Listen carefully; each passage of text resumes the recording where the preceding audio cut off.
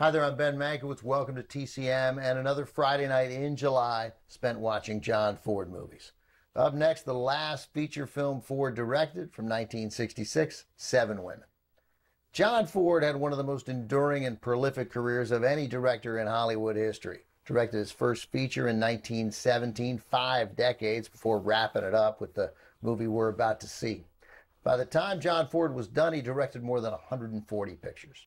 Though he is appropriately identified with Westerns, Stagecoach, My Darling Clementine, She Wore a Yellow Ribbon, The Man Who Shot Liberty Valance, The Searchers, certainly, Westerns constituted just a third of his total output. Always worth remembering that of Ford's 4 Oscars for Best Director, not one is for a Western. So in one way, Seven Women is an appropriate last picture for Ford because it isn't a Western, a reminder that he wasn't at all a genre director. In many other ways, though, Seven Women is an atypical John Ford movie. As the title suggests, it's a movie about women, a far cry from the macho, male-dominated Westerns, war movies, and dramas that make up the Ford canon. Seven Women takes place in 1935 on the border between China and Mongolia, where an American religious mission has set up camp. The mission is led by a repressive headmistress, played by Margaret Leighton, who clashes with a new doctor, that's Anne Bancroft. Despite the predominantly female cast, Seven Women does have some resemblance to other Ford films. There's a focus on an isolated outpost threatened by a hostile enemy and characters forced together by a shared violent environment. The picture reunited Ford with actor Woody Strode, the star of his 1960 drama Sergeant Rutledge. Strode also played supporting roles in Two Rode Together and The Man Who Shot Liberty Valance.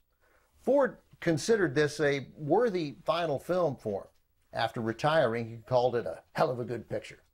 Here it is from 1966, also with Sue Lyon, Flora Robeson, Eddie Albert, and Mike Mazurki, Seven Women.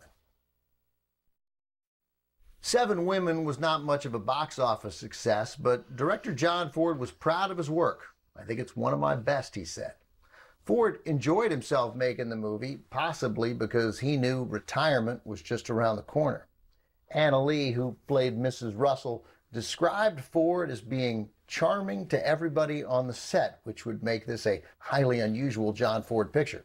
Maybe it was the influence of the female cast, or perhaps he was just grateful to be able to finish one last picture, one he was proud of.